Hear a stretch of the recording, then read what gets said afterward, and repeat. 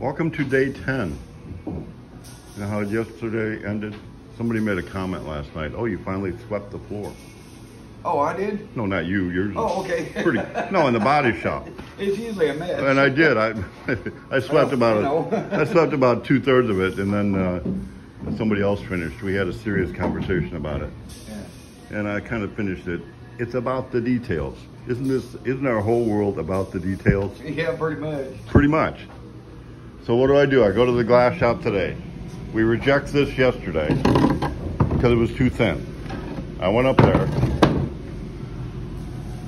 said, make this better. So what do? We get fiberglass resin all over it.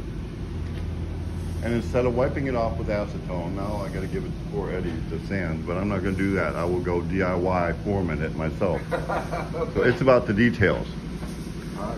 So it's about the culture. Is it not about the culture? Yeah, I guess so. You're a cultured guy, right? I don't know about that. I'm starting to like the culture around here a little bit better than what it was, though. Are you not? I've always been here, so you come into this little room here, this area. This is the Eddie room. Yeah. It's like, there it is. Good. The culture has pretty much been the same in this room since I've known you for maybe, what, 30 years now? Oh, a long somewhere time. In there, yeah. Long time. Got stuff hanging everywhere. So. But I might need it. You might. No, it's not cluttered, and it's kind of cool remembrances of some of the old stuff, plus the pattern. So. We got Mike's car. Yeah. Mike is sent a pattern. He's a wise guy. He sent a wise guy seat. That's what I showed you. The with the armrest and stuff. With the armrest in the middle.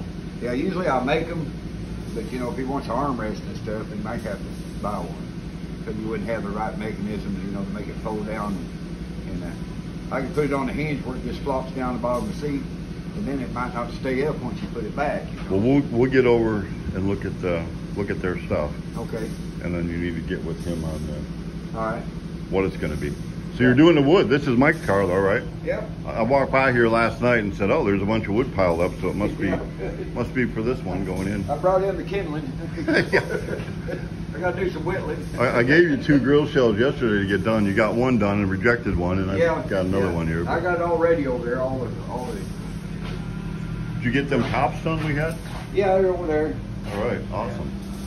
So we're moving on that. I can't wait to get going on some of these other turnkeys. Done all that, went fishing in between, so you know. Yeah. Now I'm going to head over to I made my rounds in the glass shop. Oh, did you? Yeah. Yeah, so my day starts with I'm not happy. No, that's But I'm normally happier than you are. My normal, here's our normal routine. I come in, how you doing? Or good morning. That's it. Yeah. Good morning. And I'll say, what's good about it? And your immediate response is, what's good about it? So that's our general start of the day. So here I am. No, we're on the green side of the earth. We just got to be happy. We got to be happy. I'm going to be happy no matter what. Sometimes he comes in with the camera and I just kind of walk off. Something's aggravated me. You know, yeah, sometimes. So anyway, here we're starting DIY day 10. I'm on the 40-day challenge. And I want to start working on some of these turnkeys. I can't wait to actually start working with you so you can tell me what to do. Give me the look of like, no, we need to do it like this. No, we work pretty good together. Oh yeah, we always have. We can. Yeah. So.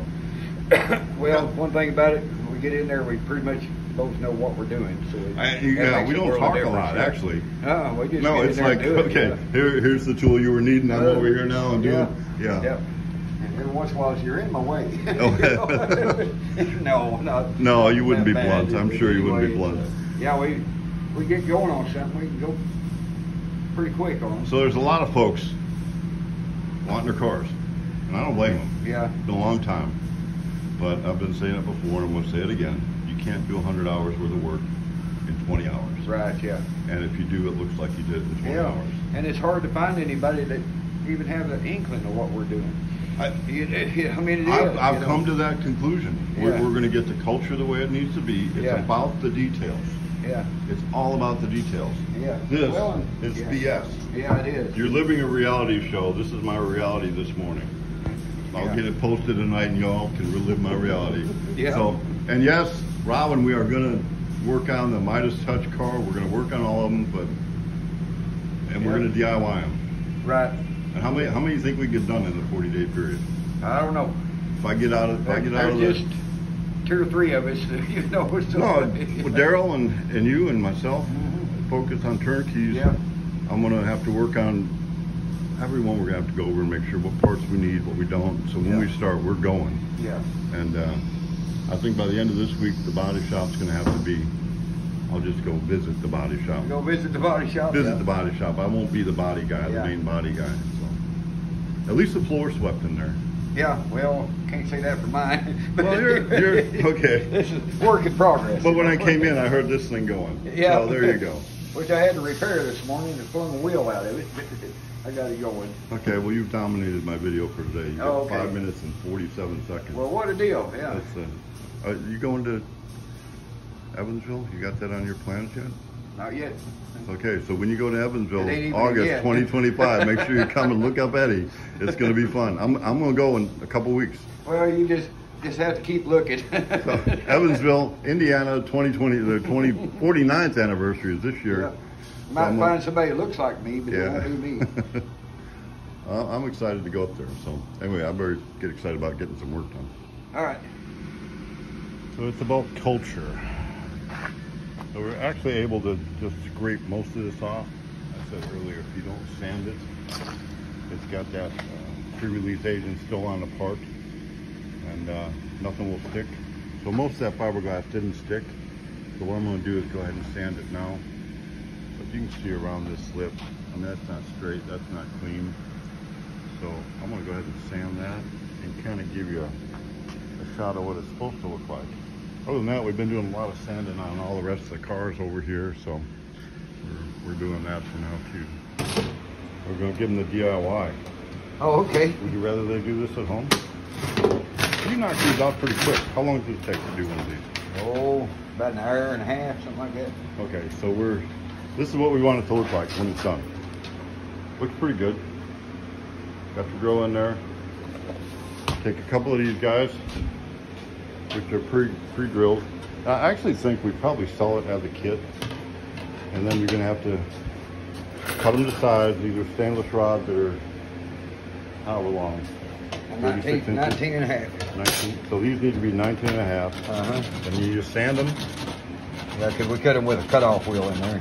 And see, they leave a pretty good burr on them, and they won't stick through the hole. In there. Yeah. Like so. Like so. And it's find the same hole, it'd be all crooked. Hey, it done good. So you load them all up, stick that puppy in here. So, now you're gonna notch these down over here where they go. And then 5 and a half space in between each one right here. 5 and a half, 5 and a half in between. 5 and a half. Okay, so then it kind of cuts into here a little bit.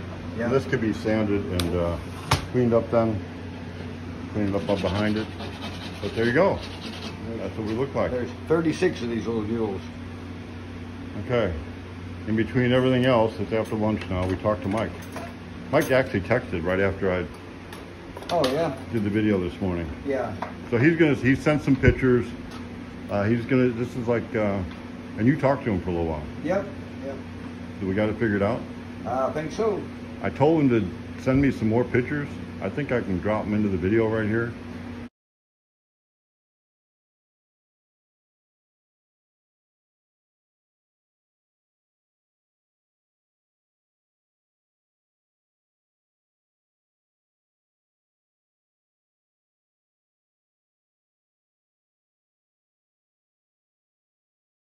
So he's going to check on leather for his seats. On the leather for the. So we need to know how many hides does he need? Yeah. How big a? Well, depends on, a lot of times they'll tell you what they are, how many square foot. You know, you just kind of figure from that. And this last one we did, I think we got. Didn't we get 3 hides? 3 hides. Well, you're pointing over here. What am I looking at? A pile of stuff here. Oh, so that's some of the leather? That's some of the leather that was left. But it wasn't much. Here, just a little bit on the roll. And that's scraps. A lot of times you can't really use this little stuff out here. Well, this is real leather. This isn't that looks like, feels like, smells like. No, it's not fake leather. It's real leather. So it's a hide. It even smells good. Yeah. So it's a hide. So Yeah. how many square feet you think it needs? I don't know if I go by yards. Okay, how many yards do you think it needs? 10 yards for it to draw. 10 yards? 10 yards. 10 yards. So Mike, you're watching this, you got it. 10 yards. The headliner, and that's what I told him to. Oh, so he knows. Yeah, he knows, yeah. So if you're doing this at home, all the way around inside of here. 10 yards, and he's little wanting a bit of room. console, but there is no room. How wide is it Well, we talked about it. from here to here? Well, about that wide. About that wide? How wide?